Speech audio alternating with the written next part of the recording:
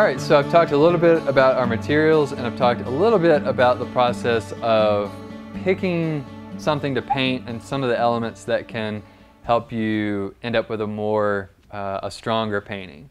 So we're actually going to get into the process right now. And again, this is one process of a million out there. If you like it, great. If you don't, find something else. But one of the things that I think is maybe a little bit unique about this is its simplicity, its versatility, and that it can work for somebody who's never painted before or somebody who's pretty comfortable with painting. It can just be a different stepping off point into making a painting. This is the Cheap Joe's Prime Really Good Canvas. We're painting on an easel. I think this process lends itself to an easel, and it's nice to have a sturdy, sturdy place to work. I'm getting the canvas wet with a spray bottle.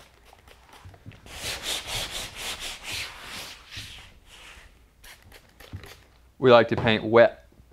And then we have a blank canvas here, and maybe we find that a little intimidating, but we're just gonna attack the canvas right out of the chute, just so we're showing it who's boss.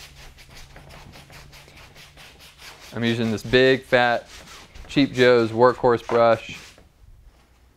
I'm throwing the Winsor Newton Burnt Sienna.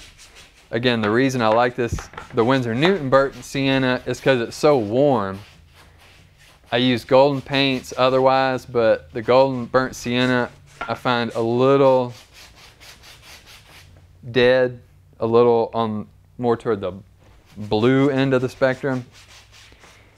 And we like this really warm, almost kind of orangey color underneath, and it's going to show through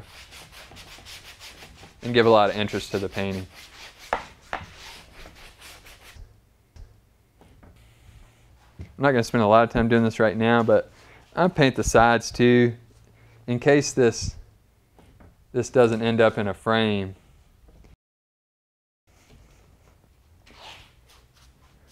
And it's just hung right on the wall.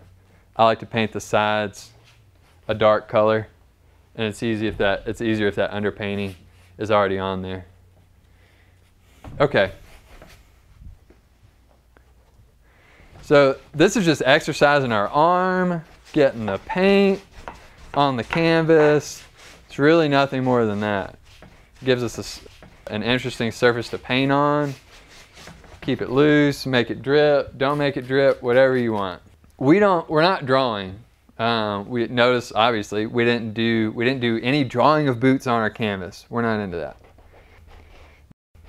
This is a simple process. Even if somebody thinks, I can't draw, this should work for you.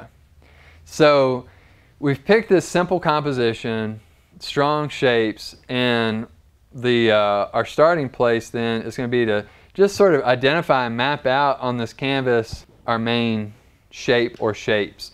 And really, you can almost think of this as one big shape. We're not really worried at this point that it's a pair of boots. It doesn't really matter what it is. It's just the shape at this point. And so we're just roughly mapping it onto the canvas. I'm just using this towel, just kind of, it's really just as a drawing tool at this point. And I'm not going to get it just right. As you can see, like, this line is way too far over there. Okay, fine. I just kind of redraw it here. And so this step, it's not even necessarily going to end up or show up in the final painting. This is part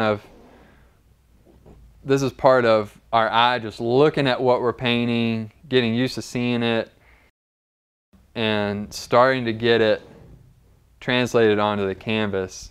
I don't even want to say it like correctly, it just to where it fits and it matches with kind of the composition that we set out to paint.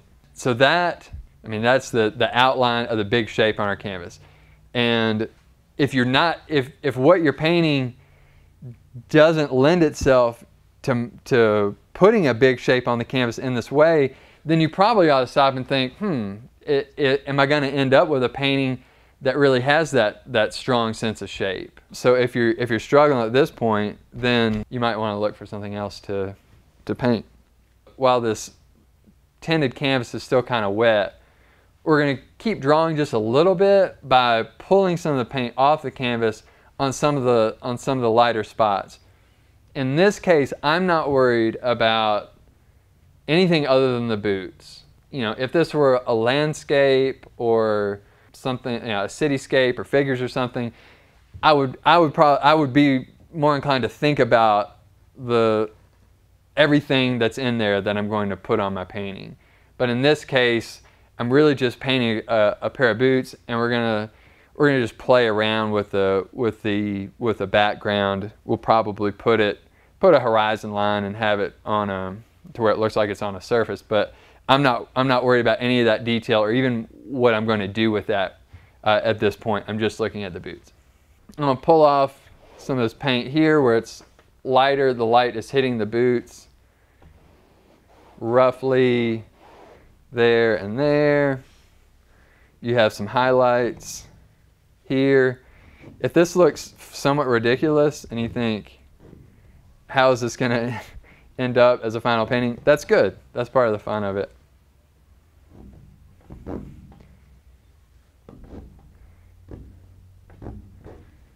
There's a little bit of magic to this process because it tends to surprise you as you're working it, and you think, is this really going to turn into something? This feels like it's going to be a ridiculous mess at the end of it.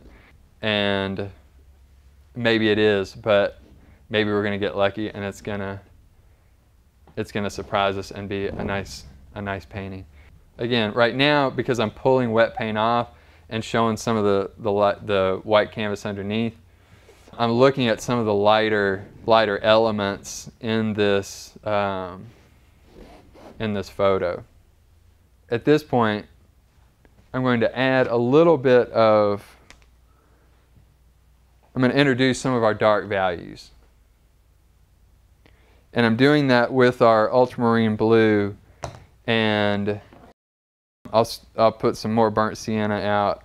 And notice I don't have black. I paint with black sometimes, but part of what's interesting about this process is that you don't have to. And with my limited color palette, I didn't even bring black.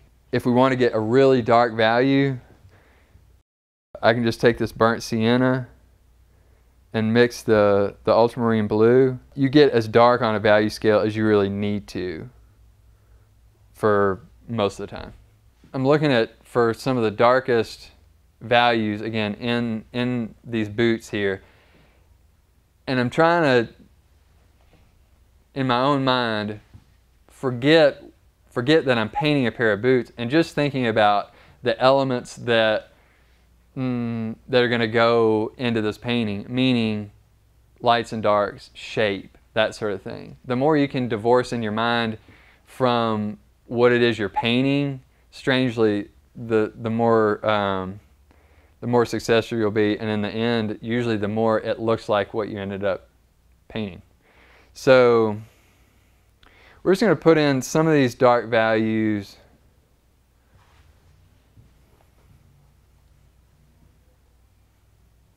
And obviously, very quickly, it starts to establish the shapes and define the shapes a lot more strongly. And I'm trying not to think about line here. Line is putting a pencil on there and drawing an outline, and then, okay, you know, maybe you shade in. But we've got big brushes with paint on them. And so when I see this dark value on the side of the boot, I don't want to outline it and like I'm drawing and then shade it in. I'm just using my brush to get the whole thing in there. And see how it curves a little bit around here. You got that dark shadow that kind of comes under here. And we can do plenty of editing as we go along, but I'm trying not to worry about if I make a mistake or did I get the shape just right, that will come together. And that's one of the great things about this process is we can edit as we go along and not have to worry about, oh my gosh, did I draw this?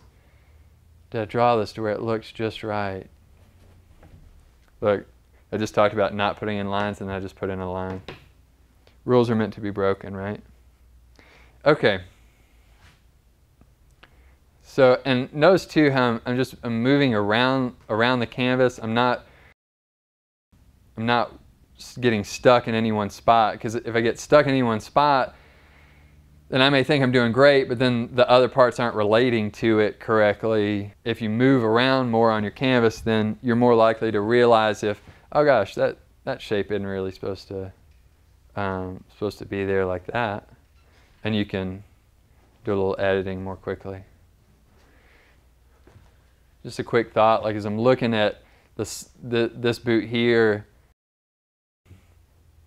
notice how my stroke kind of mimics how the boot, I mean the shape of the boot goes like that, right? It's that surface. So my strokes kind of mimic that as I'm going that way.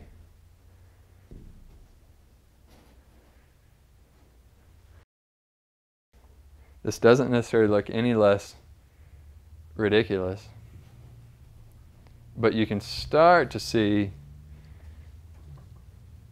the shape coming through.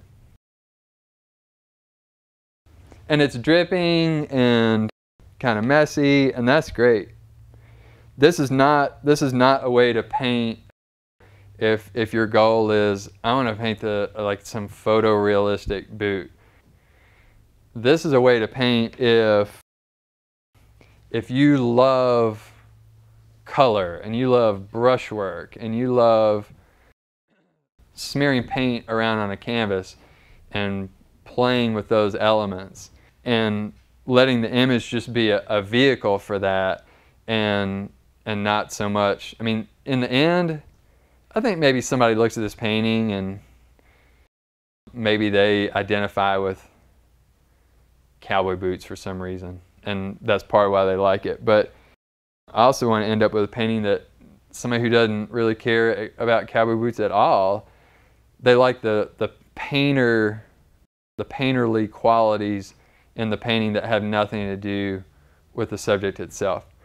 Okay, we're going to call this a little stopping place. As we can see, we kind of just have the beginnings. Like if we're framing a house, we have the foundation, we've put up some studs, and not a whole lot more than that. And we've done that just with our burnt sienna and the ultramarine blue.